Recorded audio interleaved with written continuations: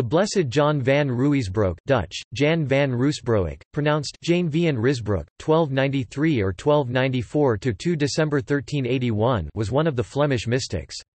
Some of his main literary works include The Kingdom of the Divine Lovers, The 12 Beguines, The Spiritual Espousals, A Mirror of Eternal Blessedness, The Little Book of Enlightenment, and The Sparkling Stone. Some of his letters also survive, as well as several short sayings recorded by some of his disciples, such as Jan van Leeuwen. He wrote in the Dutch vernacular, the language of the common people of the Low Countries, rather than in Latin, the language of the church liturgy and official texts, in order to reach a wider audience.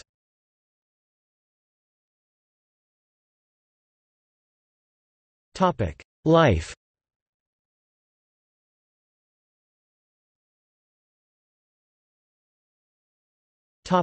Until his ordination.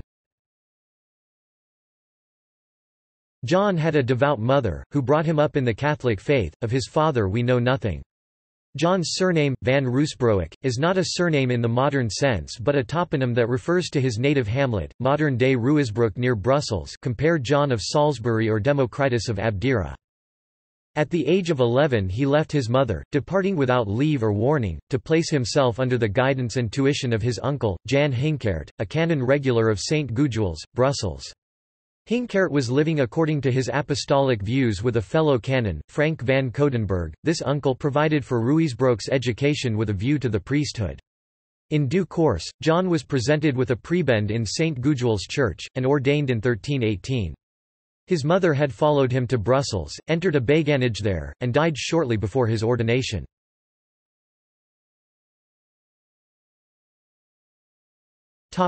Priest in Brussels.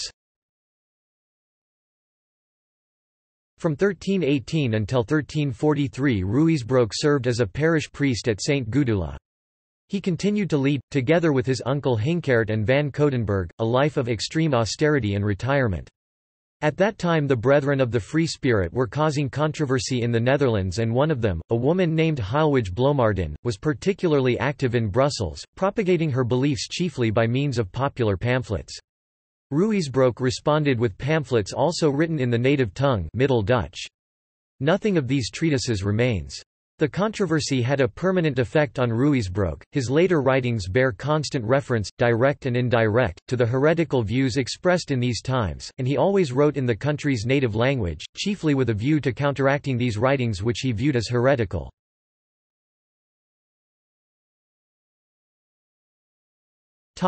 Priest in Groenendaal. The desire for a more retired life, and possibly also the persecution which followed Ruysbroeck's attack on Bloemaerden, induced Ruysbroeck, Jan Hinckert d. 1350 and Frank van Coudenberg d. 1386 to leave Brussels in 1343 for the hermitage of Groenendaal, in the neighbouring Sonian forest, which was made over to them by John III, Duke of Brabant. The ruins of the monastery are still present in the forest of Soignies, but here so many disciples joined the little company that it was found expedient to organize into a duly authorized religious body. The hermitage was erected into a community of canons regular on 13 March 1349, and eventually it became the motherhouse of a congregation, which bore its name of Groenendaal. Francis van Coudenberg was appointed first provost, and Blessed John Ruysbroeck prior. Hinckert refrained from making the canonical profession lest the discipline of the house should suffer from the exemptions required by the infirmities of his old age. He dwelt, therefore, in a cell outside the cloister and there a few years later died. This period, from his religious profession 1349 to his death 1381, was the most active and fruitful of Ruysbroeck's career. During this time, his fame as a man of God, as a sublime contemplative and a skilled director of souls, spread beyond the bounds of Flanders and Brabant to Holland, Germany, and France. He had relations with the nearby Carthusian house at Herne, and also with several communities of Poor Clare Franciscans. We know that he had connections with the Friends of God in Strasbourg, and also that in about 1378 he was visited by Geert Groot, the founder of the Devotio Moderna. It is possible, though disputed, that John Tauler came to see him. John died at Groenendaal, aged 82, on 2 December 1381.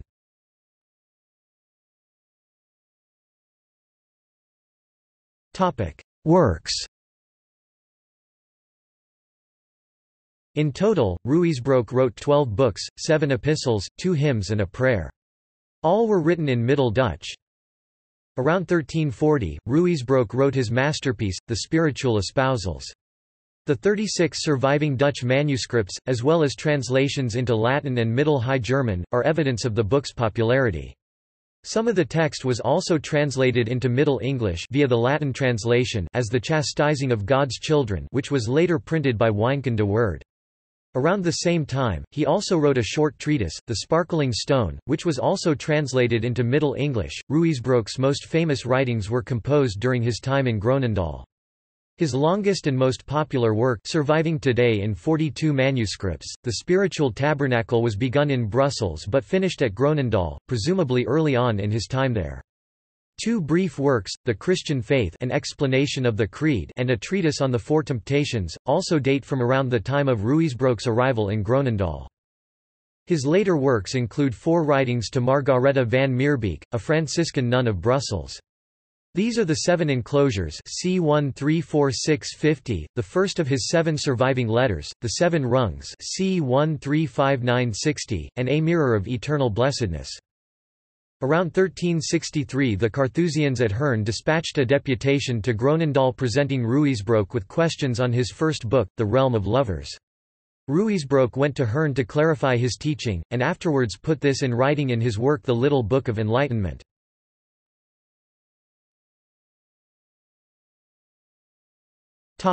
Thought. Of Ruysbroeck's works, the treatise The 7 Steps of the Ladder of Spiritual Love is the one that is currently most readily available. Of the various treatises preserved, the best known and the most characteristic is that entitled The Spiritual Espousals. It is divided into 3 books, treating respectively of the active, the interior, and the contemplative life. Literally, Ruysbroeck wrote as the Spirit moved him. He loved to wander and meditate in the solitude of the forest adjoining the cloister. He was accustomed to carry a tablet with him, and on this to jot down his thoughts as he felt inspired so to do. Late in life he was able to declare that he had never committed aught to writing save by the motion of the Holy Ghost.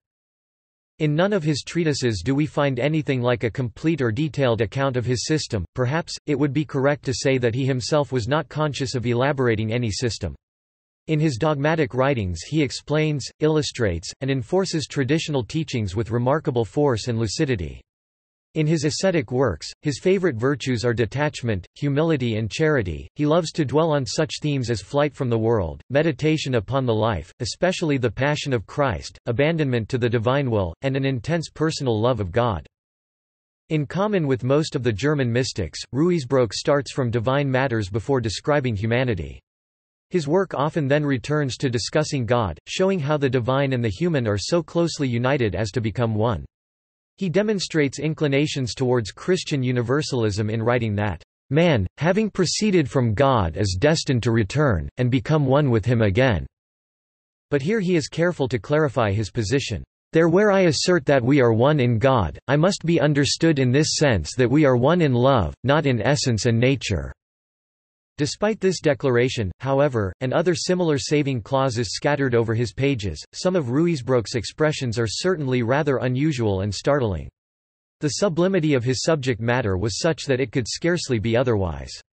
His devoted friend, Gerard Groot, a trained theologian, confessed to a feeling of uneasiness over certain of his phrases and passages, and begged him to change or modify them for the sake at least of the weak.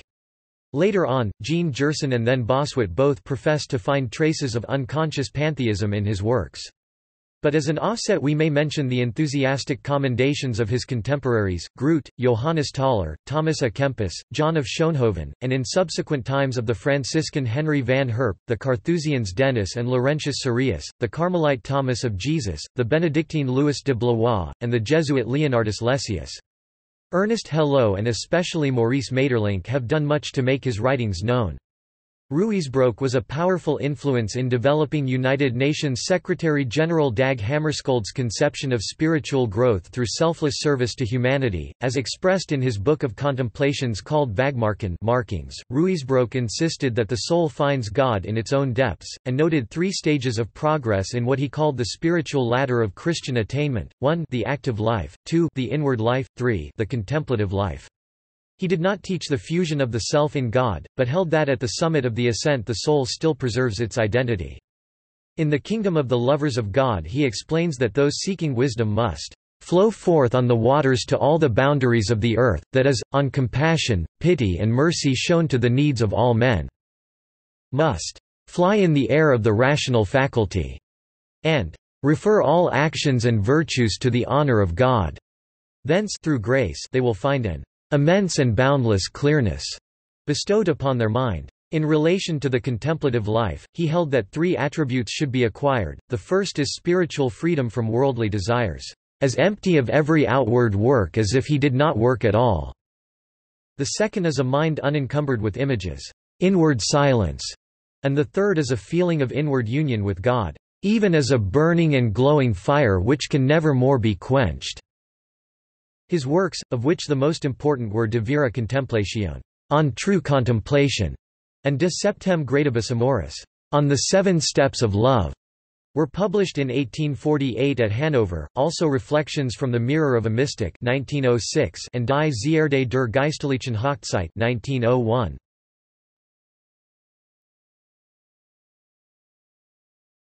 Topic: Veneration. After John's death in 1381, his relics were carefully preserved and his memory honored as that of a saint. After his death, stories called him the ecstatic doctor or divine doctor, and his views formed a link between the friends of God and the brethren of the common life, the ideas which may have helped to bring about the Reformation. When Groenendaal Priory was suppressed by Joseph II in 1783, his relics were transferred to St. Gudule, Brussels, where, however, they were lost during the French Revolution. John was beatified on 1 December 1908, by Pope St. Pius X. No authentic portrait of John is known to exist, but the traditional picture represents him in the canonical habit, seated in the forest with his writing tablet on his knee, as he was in fact found one day by the brethren, wrapped in ecstasy and enveloped in flames, which encircle without consuming the tree under which he is resting. There is a secondary school called Jan van Ruysbroeck College in Laeken near the Royal Palace of Belgium.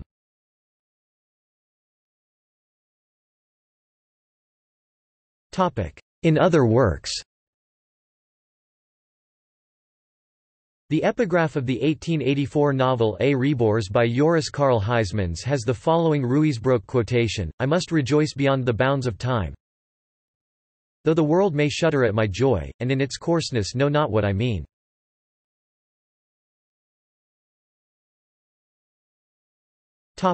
See also: List of Latin nicknames of the Middle Ages, doctors in theology, Evelyn Underhill's Ruysbroeck, Hendrik Monde.